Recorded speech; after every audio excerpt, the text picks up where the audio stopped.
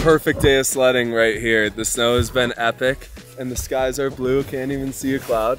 But we're gonna get familiar with the snowpack here because we're again in a new area and we can feel some instability underneath our feet. We've been riding around here feeling some whoops and stuff in the snow for sure. So Duncan went ahead and took the liberty to dig a proper pit here. We're gonna get our hands in the snowpack and just feel and validate what we know is a problem out there. How much snow we got on the ground here, Duncan? Well, right here, we're at about 9,000 feet on a pretty much a north aspect, if you really want to talk about the aspect, but we are kind of up on a ridge and a flat. Is this the ideal location to dig a professional observation pit? Not really, because we're affected by the weather. But in this situation, we're just trying to validate the avalanche advisory. They have a considerable avalanche danger with a persistent weak layer. Red flags going off in my head already because of those words. And it's on a north aspect, northeast aspect, and even northwest, I believe, at mid and upper elevations. So we're in the zone. We're where it's happening. Like Dylan mentioned, we felt a whoomp right when we pulled up to this spot, jumped off our sleds. The three of us that were there all of a sudden felt the collapse, looked at each other, spidey senses went off. That there alone tells you nature is screaming, there's an avalanche problem. Our decisions for today were already to avoid avalanche terrain because of the advisory.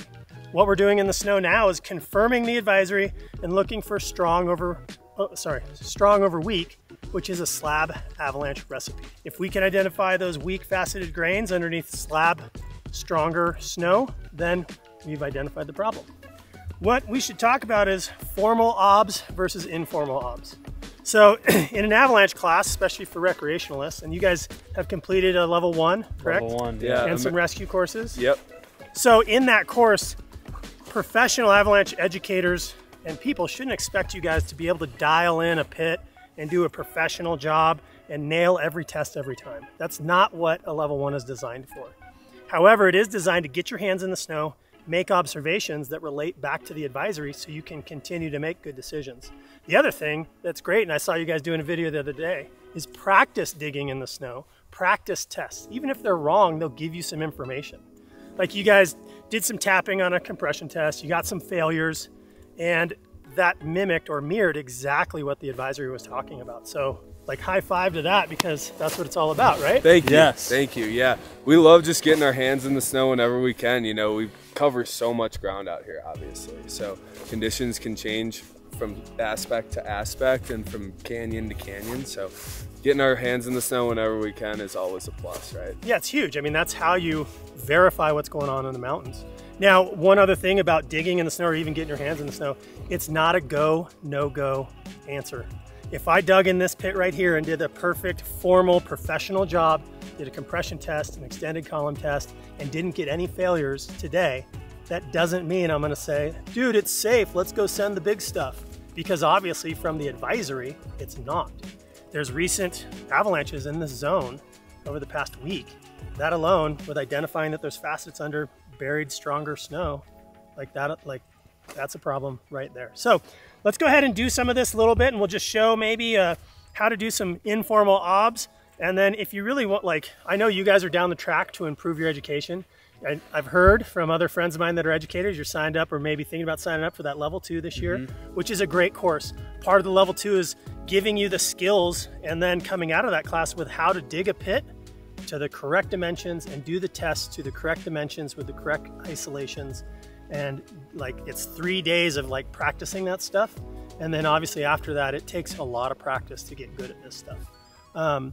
But what we can do here is some quick informal OBS just to show you how to confirm the advisory. You don't always have to dig this deep, but being new to the zone, I also, being my first real ride of the year, I really wanted to see how much snow is on the ground up here and what we're dealing with, because that'll paint a picture moving forward for the next time I come to town. I can understand what's even deeper in the snowpack and kind of keep a log of what's going on. Yeah, you build that picture throughout the season in your head of what's going on underneath you. Awesome, well let's get into it. The first thing I start with is called a shovel tilt test. Now it's not a formal test, but what it can show me is different layers in the snow that I should pay attention to, especially if there's something that I'm not sure about or if I didn't recognize when I looked at my layer identification. So this is my obs wall over here, and I'm looking for different layers, right? So you can see there's a crust here. This is the recent snow, looking pretty good, like 1.5 feet-ish or a foot. And then you go down, you got some changes here, another something here. And as it goes down farther, you get into this older snow and that good old, where are we, Idaho? Good old Idaho facets, right? So these are big chunks, large grain crystals. They're talking about D2 avalanches in the zone with that persistent weak layer. So I'm guessing, you know, it could be reacting anywhere in here. Reading the advisory and digging into the content of it is where I'm going to learn where those actually live, right? Basically, all I'm going to do is I like to start over on this side on my test wall, and I'm going to just lightly put my shovel on the snow to get a outline. I'm going to take out my Viking saw here. I'm just going to cut straight lines and feel what's happening when I cut. You know, I can feel the crust in there. I might need to clean this up a little bit. So I'm going to cut this side here, trying to keep it plumb. You can see my lines are kind of off. You're also going to see how much snow is actually manageable in this informal test. So with this, I'll take about, let's see, I want to get below that crust, see what's going on. So I'm going to try this much and see what happens, but that's a lot. I usually take about half that because it's really difficult to balance it, and you'll see. So then I come up here and I just isolate this whole thing. There it goes. And I'm going to pick it up and tap underneath, kind of tilted, to see if that will break any layers that have inconsistency between them. We're looking for a failure in the interface between two layers. So, oh, you see that? Yeah. There it is. So that right there on a big open slope could be enough to produce a D2 avalanche, and that's what they're talking about right now. So to inspect that, well, that almost looks like grapple. See those weird rounding awkward shapes? Yeah. Look, everybody have a piece. Yeah, look at that. I do see that, yeah. You can feel this. It's that crust. It's the underside of the crust. Yep. You can also see how planar smooth it is. Yeah, it is. Which would mean it'd be a great bed surface. Look at these crystals, how easy they are to move around. Without my microscope, I mean, those have got to be facets, right? Yeah. So that shows us right there that right here is our problem. Okay, so let's cut a compression test. It's a 30 by 30 centimeter column, isolated on all sides. This being the front, we only have to cut this, and then we need to isolate the back as well. That's the formal test for a compression test. We're gonna tap it 10 times from the wrist, 10 times from the elbow, and then 10 times from the shoulder. What this test shows us is initiation only. It doesn't tell us if that crack can propagate any distance. Because we're such a small column, it's going to tell us if we can collapse the weak layer. So that's the only thing we're really looking at in this test. It's good information. However, once again, we read the advisory this morning. Any result from this is not going to be a big surprise unless we don't get results. And then I'm going to say we did the test wrong. We should go do it again in a different spot. So on my Viking saw, I've got 30 centimeters marked. So I'm just going to move over here. Do a little tag like this, go 30 up, like so. Make sure that's there. Then I'm gonna cut straight down on this side here. I like to use two hands and feel that crust. It's interesting, you really can't feel those facets underneath that crust when I cut, and not until way down there. And that's a whole nother problem we've got lower in the snowpack. So then what I'm gonna do is I'm gonna clean up this side a little bit and take it deeper. Now this test is good to around 120 centimeters down from the surface, because that's about where we can initiate as recreationalists. So now I'm going to cut out the rest of this snow. The next thing I'm going to do is going to cut a wedge on this side. See that break already? Yeah. So failure upon isolating the column has its own test score on its own. Oh, at the bottom too. Yeah, the bottom one went. So we might be dealing with multiple weak layers here that don't really make me feel great, but we already decided not to ride big terrain. So this is just some fun science stuff. Yes. Okay, kids? Okay, now we've got our isolated column, all three sides. You can see the saw tip sticking out there. We're gonna start here with tapping from the wrist. You can see that surface snow collapsing because it's soft, it's fluffy, it's been growing surface hoar, so it's already faceted on the surface. But that's a good thing. That means there's good turns to be had, like we just had coming up that drainage. So what I'm looking for, I'm looking down the front of the column and down the back of the side of the column, because when the initiation happens, I want to see if it crosses the whole column in one step. If it does, that means the initiation is more touchy, right? Or more problematic. Sudden planar results and sudden collapse results, those two results are most associated with human triggered avalanches. So if we get those results, go get on a big slope and we can start gambling on if you're going to trigger an avalanche or not. Not the thing to do, right? Yeah. So 10 from the wrist, and we're just going to let the tips of my finger fall on the shovel because it's supposed to be light. 1, 2, 10. Nothing so far. I'm kind of looking in this area where that crust was, or down here maybe. Now 10 from the elbow.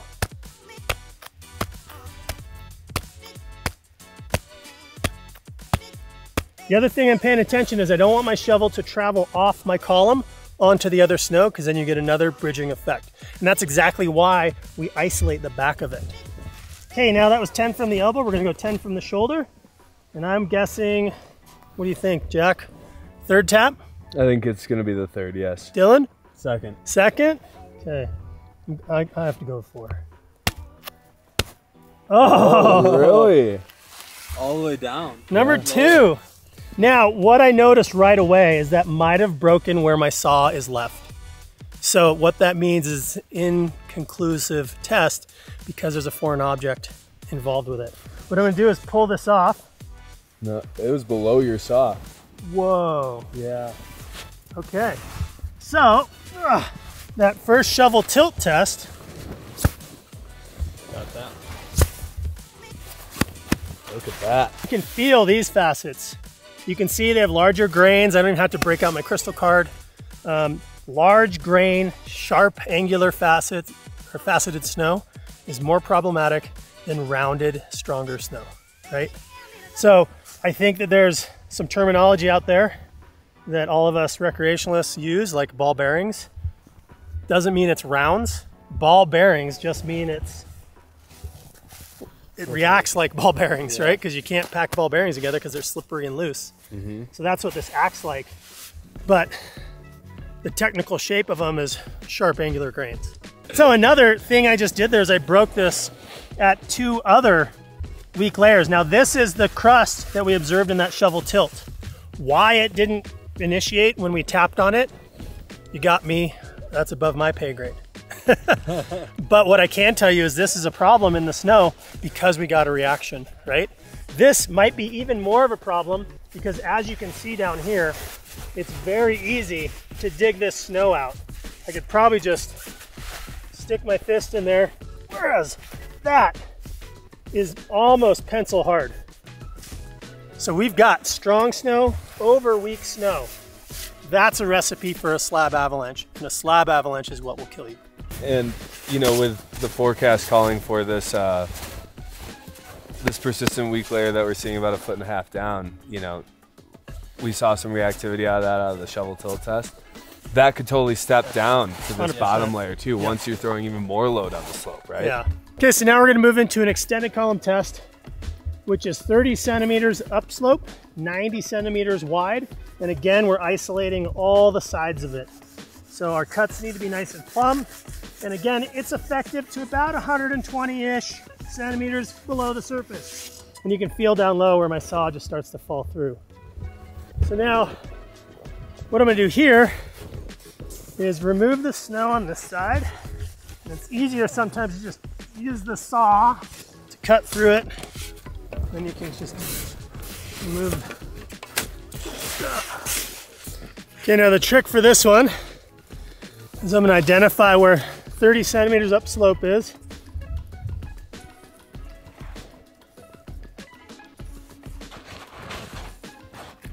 And you'll notice I put my probe in, but it's farther than 90. The reason for that is we're going to make this cut, and then I'm going to clean it up and really isolate. So Jack, if you could help me out by grabbing this side.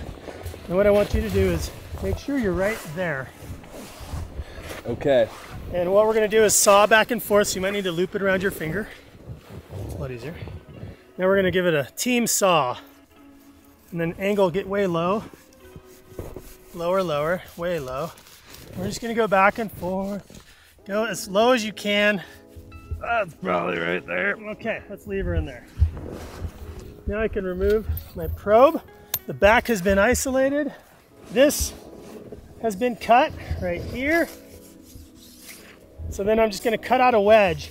That way there's no binding of the side of the column and it can't get locked up. So now we're isolated on all the sides. And again, we're going to tap 10 from the wrist, 10 from the elbow, 10 from the shoulder. And we're going to look across the face of the column to see if we can get an initiation and if it crosses the whole column or not. If it doesn't cross the column, then the chances of propagation are unlikely. If it does cross the whole column, then chances of propagation are likely.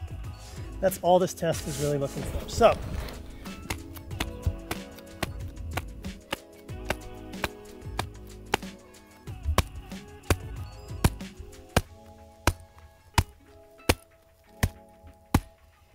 and again, I'm making sure my shovel doesn't migrate off the back of it.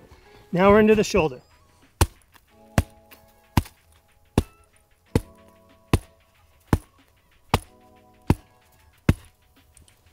So right here, no evidence of propagation. Quite interesting. Okay, does that mean we should go send it? Climb big stuff? No. Yeah, we've already identified there's weak snow, under strong snow, slab avalanche recipe.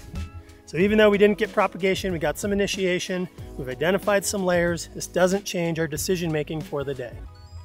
What we can do for just fun, right? This is now moving into informal tests. You get whaling on it. You saw some cracking right there, but nothing serious. Yep, there it goes. Did the whole thing go? A little bit broke out. Just a little here. farther again, and that's and that then the layer. bottom collapsed. Oh, it did? On their last hit there, yeah. Yep, see that?